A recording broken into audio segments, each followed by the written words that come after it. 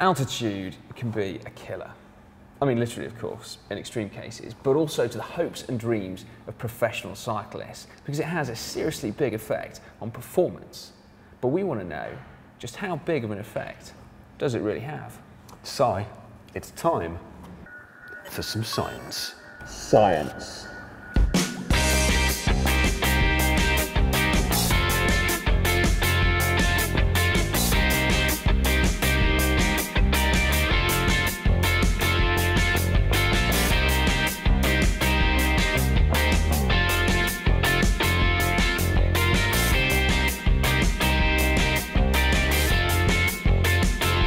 The Giro D'Italia goes up to an altitude of 2,700 metres in 2016. Now that's an altitude at which the amount of oxygen in the air decreases from 21% at sea level to just 15%. So in real terms then, for every lungful of air that you breathe in, you get 25% fewer oxygen molecules available to enter your bloodstream and then also your muscles.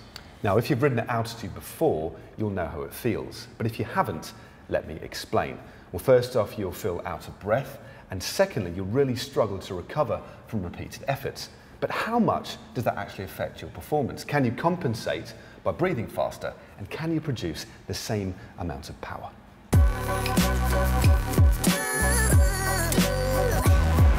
To find out, we have come to the University of Kent in the UK to use not only their altitude chamber, but also borrow the considerable intellect of Professor Louis Passfield, a man who once used Matt as a human guinea pig and was also a former coach of mine, showing that he can literally work with anything. Yeah, today we're going to carry out two tests. Now, the first of which will be at sea level. We're going to be riding at a given power using a Wattbike, so we've got really accurate power data. And then we're going to measure our oxygen saturation and expired gases. And then, after a cup of tea and a lie down, we're going to repeat the experiment. Except this time, we're going to do it at 2,700 metres. The same as the summit of the Colle Delle Agnello on stage 20 of the Giro D'Italia. But unfortunately, without the same magnificent and inspirational views. No, I brought one, mate. Have you? Yeah. Kind of majestic and magnificent. All right, run number one. You're right there, Si. Yes, thanks, mate. I wouldn't worry too much today because these are completely stable. No cornering involved, mate. It was gravelly, it was wet, it's grassy. You ready? Yeah. No excuses. I've got them all lined up.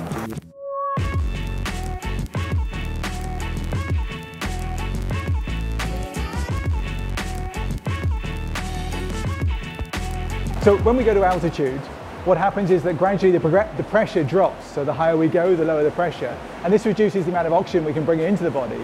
And we need that oxygen for energy. So the higher we go, the less oxygen we get, and the more the body struggles. In particular, what happens is that we can see the difference in the oxygen concentration in the blood. And that begins to lower. And so the muscles get lower oxygen, and then the whole body becomes really stressed.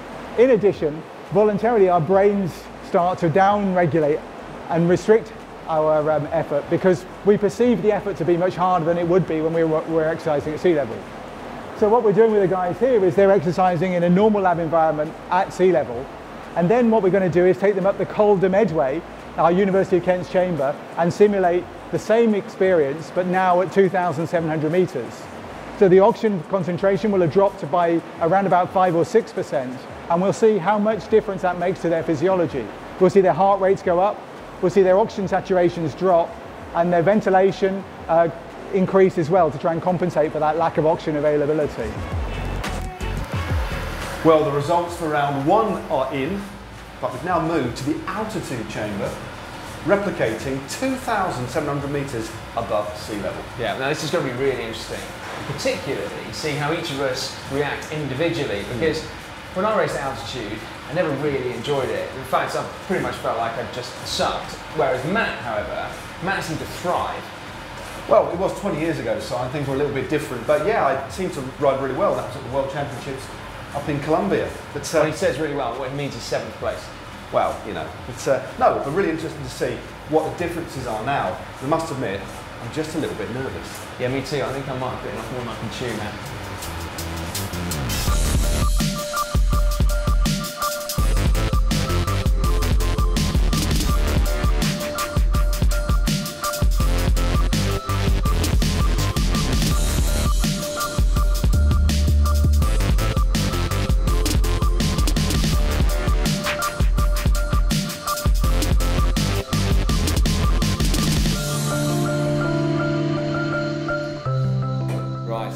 some data, Louis? Well, I have my highly scientific envelope with all the data carefully transcribed upon it.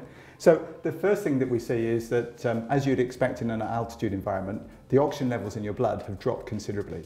So in the lab at sea level, what we typically expect to see is around 95 to 99% of the full oxygen available in your blood.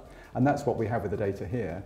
When you go to altitude, however, once you came into this chamber, it dropped markedly. So Simon, your figures dropped down to 84%, Matt, yours down to 81.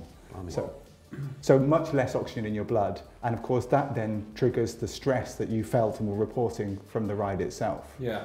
So the follow-on then is what kind of things change to try and help you manage your way through that environment with a lower oxygen. And the first thing we see is your breathing frequency went up markedly as you're struggling to get more air in. So Matt, in the lab you were running at 45 breaths per minute, which is typical for someone that's working hard but in a sustainable way. In here, it jumped up to 72. That means you're really panting. It wasn't sustainable. Exactly. I'll tell you that. Simon, your picture is the same, but in the lab you were already working quite hard, so the change is less marked. But again, we see an increase in your breathing frequency.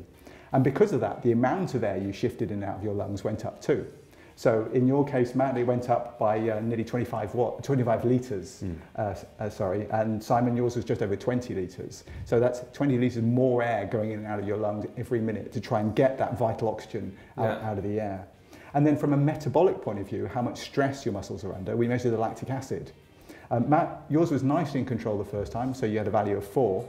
And then that jumped to 10.7, so nearly 11 after the second ride. Again, that shows your muscles are really under stress and you're not going to keep that effort going for very long.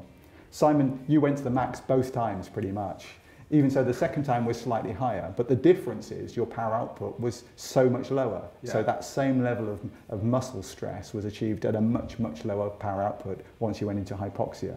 So that kind of gives you a feel for some of the physiology that's underpinning those adaptations to, or the stress of being at altitude. It does, yeah. Fascinating, isn't it? Yeah, it is. Now, if we put that in the context of a professional peloton, how much difference are we going to see between individual riders and their ability to acclimatise to altitude, or do you just cope with it on a climb-by-climb basis? That's a really interesting question, because what happens is there's a whole range of shifts that happen within the body to try and enable you to accommodate all those stresses that are going on. And without question, we know that different riders will adapt in different ways. And so you'll see some riders that transition to altitude really quite smoothly with a minimal stress, whereas other riders will take a long time.